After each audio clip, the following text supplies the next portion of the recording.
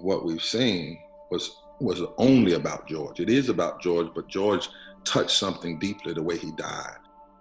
Just last year, before COVID, we had 140 million people in this country poor and low wealth, 43% of this nation. 700 people a day dying from poverty. And too many people in high places were too comfortable with other people's death. Since 2016, we've had 30, almost 40 presidential debates. 4 million people live every day. They can buy unleaded gas and can't buy unleaded water. When has there been a full debate on poverty? Then COVID hits, and we have all of this inept, negligent reaction from the White House and the Senate. We see corporations get trillions of dollars up front. In the midst of a pandemic, we don't address health care. In the midst of a pandemic, we don't provide living wages. In the midst of a pandemic, we don't guarantee sick leave. In the midst of a pandemic, we don't deal with adequate unemployment. Oh, but we did something. We did something. We're applauding ourselves, too many of us, for doing it. We decided that people were essential. Okay. As though they weren't essential before. And then what happened to George happened. And black and white and brown, all people, when he said, I can't breathe, it was as though people took up that and said, I know, I can't either, we're dying too. Just like that cop had his knee on the neck of George, all these policy needs are on top of us. So in a season of death, we on top of that see the system clearly murder someone, and it's too much.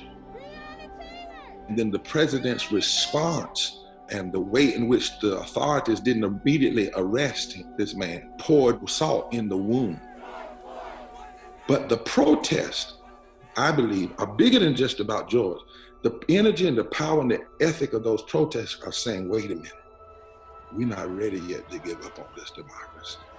That's what you see in the street. It's the democracy trying to breathe and refusing to allow the policies of injustice to crush and suffocate our reality.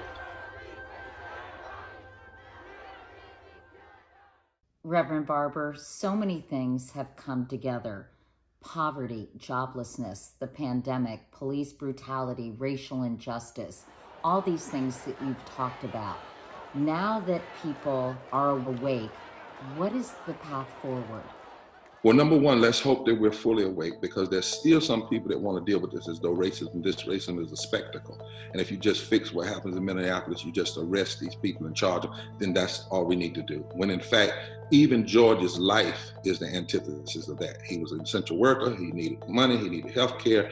So we have to be careful in this moment that we do not see all of this energy and just say, once to get arrest in Minnesota and maybe conviction, and that's fine. We have to see this moment as a time for fundamental shifting. We must not just deal with who did this, but what. What made that cop think he could do that to George is still a part and parcel of our society, where too many people think they can use their power to crush people, right? Rather than lift people. So we must make sure this moment is not wasted. That's the way forward. Number two, we must decide that there are 5 interlocking injustices: systemic racism, ecological devastation, poverty, the war economy, and militarization of our communities, and the false moral narrative of religious nationalism. And we must understand these interlocking injustices require a moral fusion, intersectional response. People of all different races and creeds and color that say, we're not just gonna see these issues in silos. The hope lies in us facing these issues, using this moment, and we're gonna have to face it, because we will have a depression. There's no way around that, but you do not have to die there. There's a way out, there's a policy way out, and that's why our campaign, what we're saying to people, we must change the narrative. And what I mean by changing the narratives, we gotta put a face on this. We got to put a face on those 140 million people and those 700 people dying a day. That's what George was, a face. But we got to put a face on the other problems. And then we have to build power.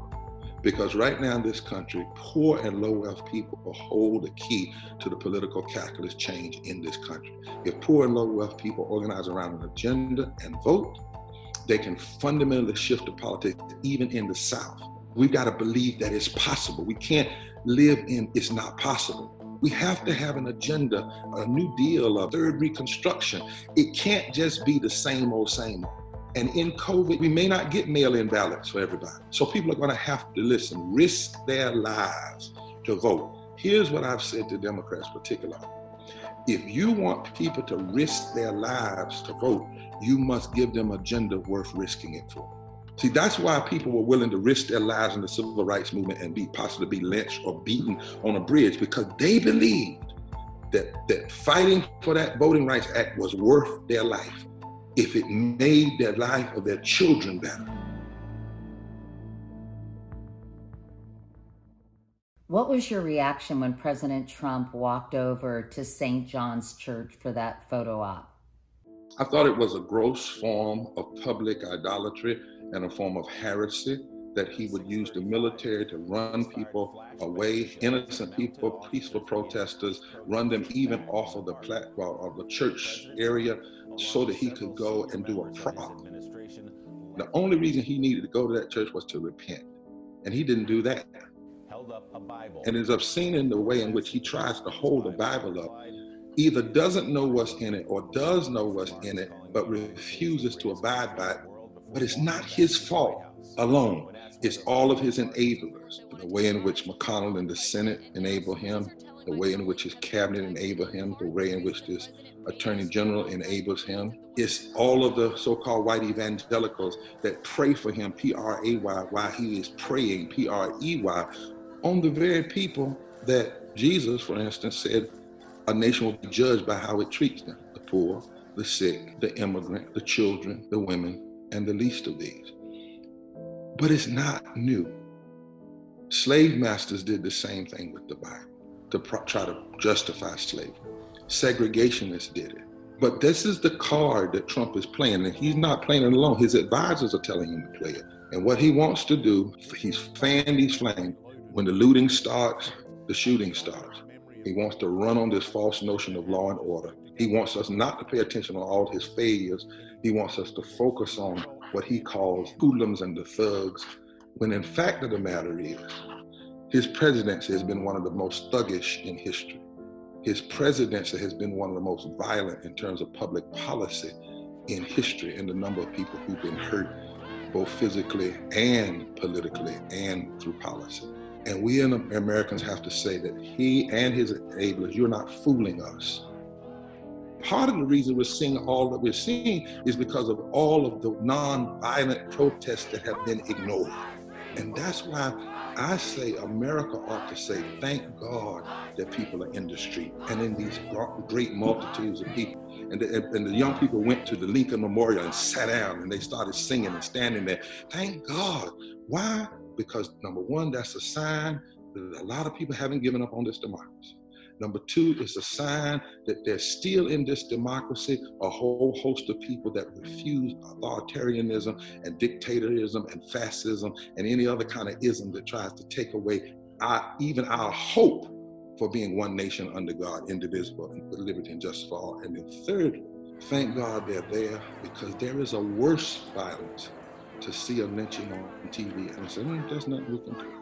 To see the attacks on the poor and the sick and the broken and the immigrant and women and on Black people, and just say, oh well. To experience all of this unnecessary death and just go home and say, well, as long as I'm not dead, it's fine. The screams, the prayers, the mourning, all of that we're seeing is the hope of the yet unfulfilled possibilities of this nation. I pray that it translates at the ballot, and I'm going to work towards that. On June 2020, we're going to put in front of this nation the people and a policy agenda, because I don't believe you should ever curse the darkness without presenting to the light. And I also say in this moment, politicians that want to see them turn out at the ballot box better not misinterpret this moment. Better not think that all they need to do is say, we're getting along. Because if that's all we're going to do after Trump, is just go back to being nice while injustice lives, going back to just too many people being comfortable with other people's death and desperation. It's not what we need. We need transformation. I believe we will not be the same after this pandemic and after this season of mass nonviolent protest. We cannot be the same. If we are, God help us. But I believe, and these folk in the street tell me, and this movement I'm a part of tells me, that it's not over for the possibilities in America, but we got to fight for it.